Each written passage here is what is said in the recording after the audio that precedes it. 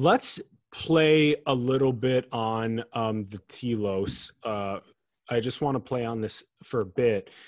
Given the fact that we're talking about simulation tech, we're given AI, VR tech emerging, what's being unleashed with quantum computation. So ultimately, it seems as though the way that a tree drops seeds and those become trees, and the way that a zygote makes a human and humans procreate, make more humans, the same way that a big bang makes a civilization and we make more big bangs. Do you see the recursion as the telos? Do you see this as a quine in a sense? By telos, do you mean some kind of like purpose to the whole thing? Yeah. Yeah, I think I mean, I guess my view, the recursion comes in, the kind of self-referential nature of things comes in with life, and with it's crucial for consciousness, with, you know, because we're kind of self-starting creatures. We're there is no, we're both the puppeteer and the puppet, you know, of ourselves. But I think I see, that's actually a really interesting prompt, because I would say that I see the evolution of the universe starting at the Big Bang as, rather than a kind of recursive process, as quite a kind of linear process, like a kind of, like a radial process of like a flower blooming or something, where you have a Big Bang and then you have physics becoming chemistry, becoming biology, becoming life, and just increasing complexity. And it's this very I don't know, aesthetically I like it as well. It makes me feel very like reassured that the world is just moving in one direction, and it makes things feel less loopy and complicated than the kind of quine picture. Because when you start getting interested in consciousness, you really can tumble down, you know, holes of solipsism, and, you know, not knowing where the kind of floor is of reality. But I would say, yeah, actually, when it comes to so when it comes to reality itself, there's a sense in which we kind of touched on earlier. You know, Newton had this idea that everything, that the universe is made of little separate things, little separate bricks that are truly separate. And then with quantum mechanics, we now know it's far more like an interwoven tapestry, or like a house of cards, where every kind of piece is dependent on all the other pieces. And consciousness is like that as well. I think this is how you can get consciousness arising out of a physical system, because it's not like it introduces a new substance into existence, but at the level of information, a system can hold that the world is one way as opposed to another way. It can hold that something is hot versus cold, but then there are correlations with, like, well, hot things tend to be more red and yellow, you know, there's like long wavelengths of light rather than kind of blues and greens. In this kind of self-referential process, you build up consciousness. You get this kind of house of cards of more this, less of that. And this is kind of touched on the Buddhist concept of emptiness. When you, in the West, we have ideas of qualia, the idea that redness is a thing. Like the idea of qualia was supposed to be like an atom of consciousness, which I think should sound like a kind of nonsense idea. Red is only red with respect to everything else in consciousness. You can't isolate it and have just red. And so this is the Buddhist concept of emptiness, that if you really look at red for long enough, it loses any sense of any intrinsic essence. It's all just this kind of mirage of relative change. So I'd say in that sense, I don't know if that's precisely in the way you mean this kind of self-referential structure, but I think, yeah, everything emerges in this way, and it's a feature of a holistic picture of things, the holistic nature of consciousness and the holistic nature of the physical world as well. Inevitably, it's going to happen with the West becoming more and more, and even China. You know, Japan is a canary in the coal mine in many ways, with humans passing. I don't know if you've seen the husk, but the husk is the contraption now for the ultimate unit, where you're literally just, you know, you got your bed, you got your computer, you got your controller, your you know, you got your whole setup, and soon it's just, you know, it's right in, it's connected directly in, and if you don't put on VR and use it for 30 minutes and then take it off and think to yourself, how am I not already in VR? Then you don't know. But if you do have that process, you take it off and you make the self-inquiry and you go, how is this not already VR? Then you know. And I think that is the essence of where the modernized world is pushing, and that the modernized world is going to triangulate on the exact same realization that 5,000 years ago, 4,000 years ago, 3,000 years ago, from everywhere across the world, it's a perennial spiritual wisdom. It has been triangulating on. So we'll see. And I do think that John Smart's transcension hypothesis has a lot of potential as well. We've hit on so many awesome things. I want to talk about this for a bit. I think that, you've had incredible guests on your show already. I highly recommend you guys to go and check out James's podcast. He's crushing it. Check out his YouTube channel. Christoph Cooke episode was so good. So was, Donald Huffman, both such great episodes. If we take Hoffman's perspective for a little bit, we were talking about this a bit before we started. It seems like a multimodal user interface, and the video game analogy we were just talking about a moment ago, those are basically anyone that goes through that process of self-inquiry we were just talking about inevitably comes to the realization that they themselves have a user interface, that they're in a reality. They have this user interface. There are fitness functions. That if you eat a bucket of ice cream, you're going to feel like shit, and that you're going to feel like shit the next day, and that you're probably could be shaving a day or two or even a week off of your longevity.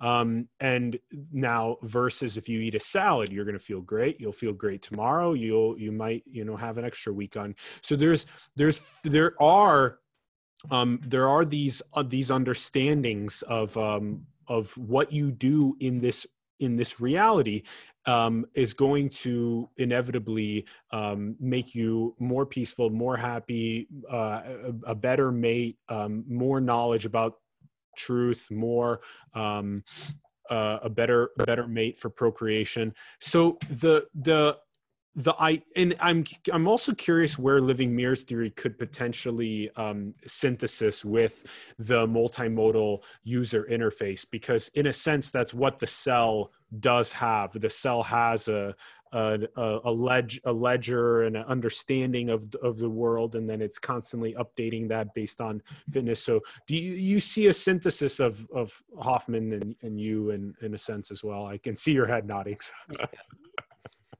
Yeah, so I think that's a really, really important point. So, I would say when I was an undergrad, when I first was kind of introduced to psychology and neuroscience, it was taught kind of that it was kind of a fact, almost a point of definition, that colors are not out there in the world. Beauty is not out there in the world. Things are not objectively colorful, objectively beautiful.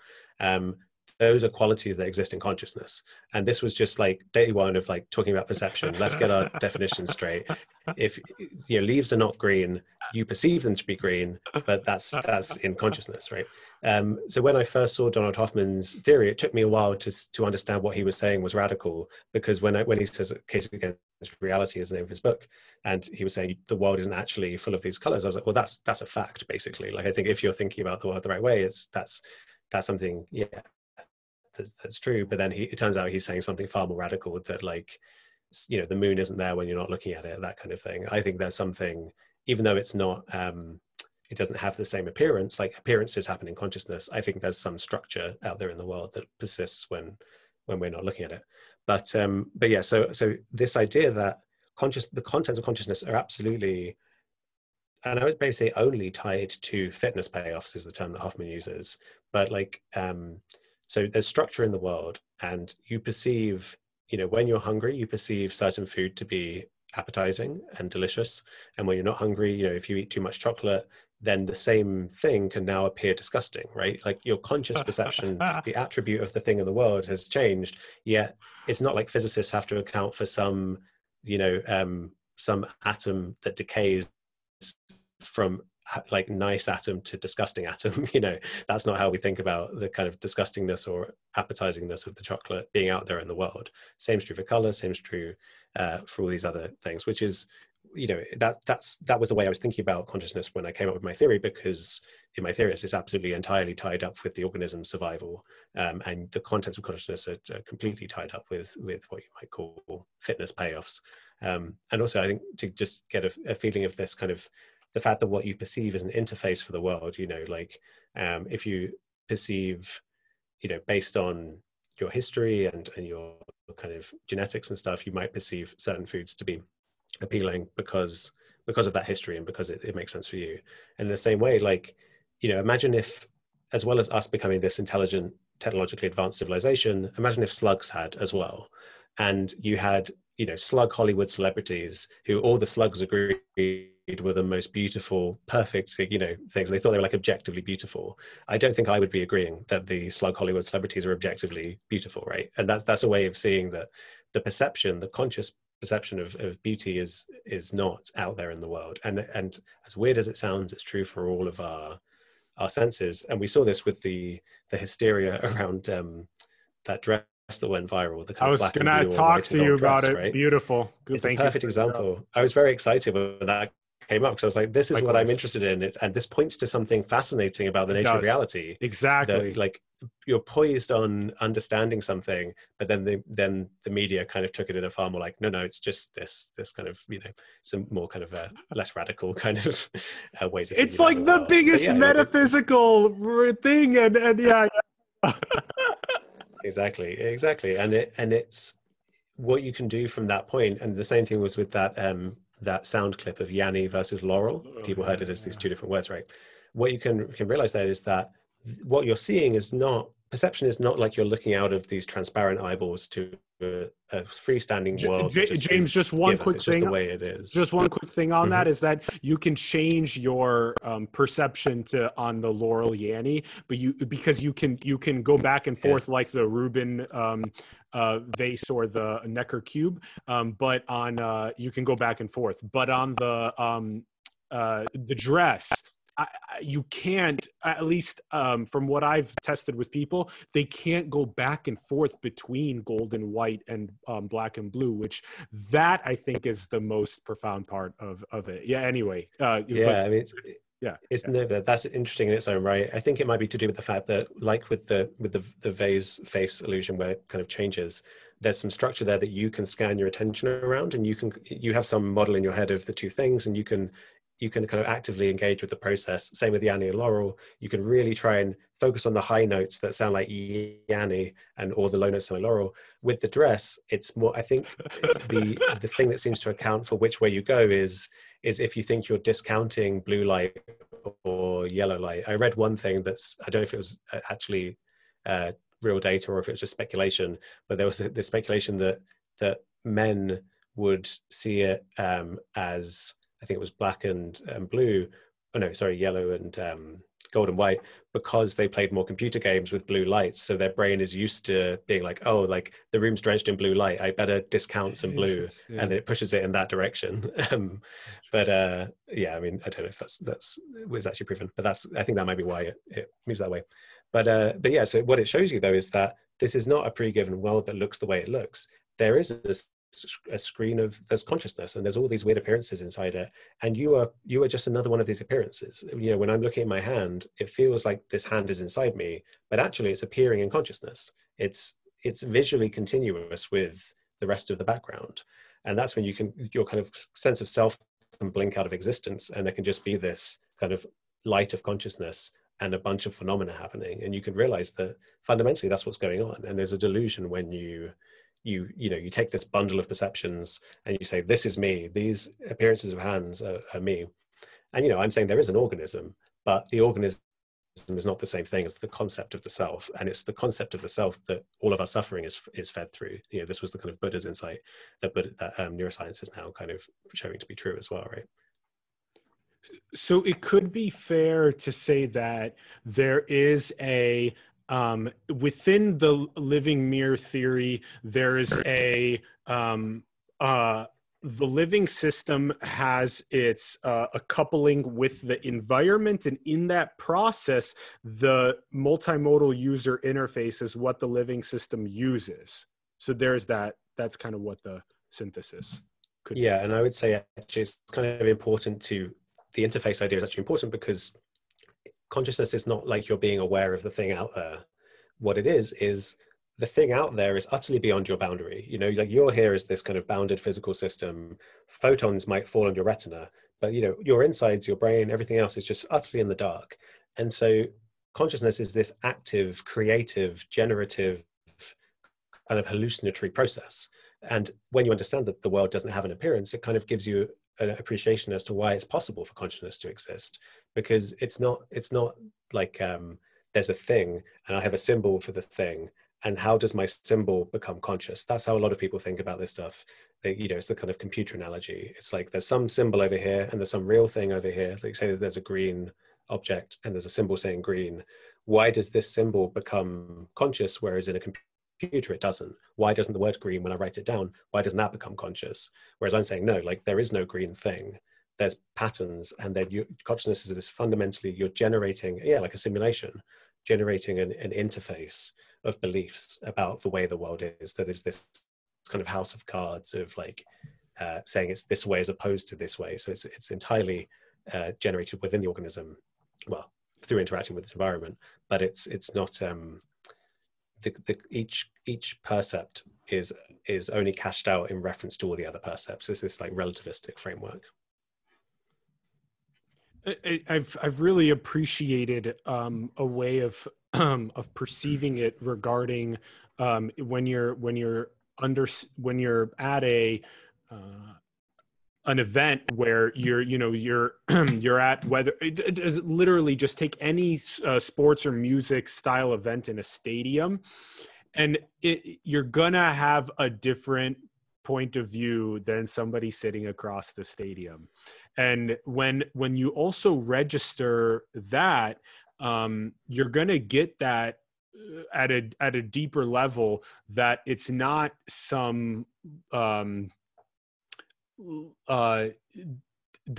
that you in when you gotta play game. I feel like you gotta, if you really dive in, like we didn't have the tool of games. We had it, but we didn't have, this is the game changer, is that when it's literally the screen, like the screen as an analogy, the game as an analogy to this is exactly what makes us realize that when I go into the first person perspective and I'm playing the game, and I'm walking around in the simulated world, and I have the relationship between me as a living system and my environment and my interface, and all of the stuff that I have in my parcel that I'm carrying around with me, and that I have these quests and these objectives, and that the more that you kind of follow that train of thinking, the more that you're going to realize that James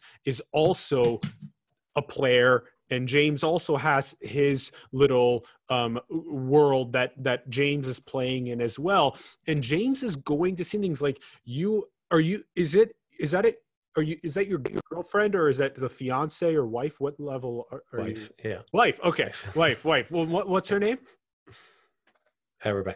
Rebecca. So that, you have a wife, you have a wife, you have Rebecca, like you have that in your life. I don't have like a wife. So like the fact that that you have a wife and I don't, like that is like a significant reality changer. And so that's something to like keep in mind. Like somebody that's living in a completely different country is basically on, in a sense, their reality has a significantly different, like you're mostly in London and in the mountains of Portugal. And so you're inevitably going to have a different map than California in the Midwest and stuff like that. So, but there's a synthesis between, if we don't break it down in two, there's a synthesis where it's like, in order for us to have this Zoom call, we have to respect the objectivity of the science that is occurring, that is enabling the computation, the electromagnetic communication. So you have a synthesis that's going on. If we want to agree that the H2O molecule looks a specific way, or that the cellular respiration and the oxygen cycle on the planet happens a specific way for every person that inhales the O2, I think that there's going to be a synthesis between those individual gamers and their worlds, with the fact that all of those gamers are inhaling O2 and their hearts are beating 100,000 times a day, stuff like that. Yeah. I think also the idea of being the kind of gamer with the headset on, you mentioned earlier the kind of simulation stuff, which obviously is the name of the podcast as well, so maybe it's relevant to touch on that. But yeah, I think it's interesting that I guess it's not something I've dwelled on very much, because I think it's the thing we spoke about before, where I was saying, like, as a scientist, it's like, I'll map out what's within my domain. Like, so before the Big Bang, we might be, I mentioned earlier ways of thinking about why anything's happening at all, and I'm happy to speculate about that. But then, like, what happened before the Big Bang is just kind of outside my window. What happens in the future is as well. So I think, like, I guess I see science as mapping out this little space we're in now. And most people think it's the entire space, right? They think Big Bang, this thing, and that's it. I suspect there's, like, why wouldn't there be vast amounts of stuff going on outside of our window? I see no reason why you wouldn't think, whether you want to call them multiverses or simulations within simulations within simulations. To me, that seems absolutely, if not plausible, likely, that something weird is happening. Before certain psychedelic experiences, I would have said there's no reason to speculate. Like, it's speculation. It's like saying, am I a solipsist? And then you can have experiences where you seem to wake up from the simulation, and that definitely gives you that kind of strange loop idea of, like, wait, like, is this simulations all the way down? And you can kind of tumble through them through some way. But I think I ultimately come back to kind of knowing my place as a scientist, and thinking, if this is a simulation, it's a beautiful, really complex simulation that's really relevant for our day-to-day living. So I'm going to try and understand this one as best as I can. If at the end I wake up, take my headset off, and go, wow, I can't believe that was a game, I don't think I'll feel like I've wasted my time in trying to understand the game. Yeah, and which plays very beautifully into what we mentioned earlier on infinity, making a infinite amount of illusory finity, and that plays into the multiverse perfectly. There's just, and it also plays perfectly in the sense of, if you believe in yourself as infinite potential, that there is every single possibility of you and is happening right now, and also every single possibility in a in a non-anthropocentric way is also happening. So when you see all of these designer worlds that the video game artists are making, all of those are happening as well. And we ourselves are going to become more and more like designers of worlds, and we ourselves are going to come to the realization more and more of what infinity truly is. I think that thing you said about our nature as infinite possibility, like, I've been reflecting recently on, I've not tried to put this into words, but there's I believe that kind of organism level, to use that term, libertarian free will, the idea that we can really choose exactly what we want to do with no prior causes kind of causing it, I think that's an illusion, and it's trying to kind of make ourselves feel comfortable in our feeling of separation.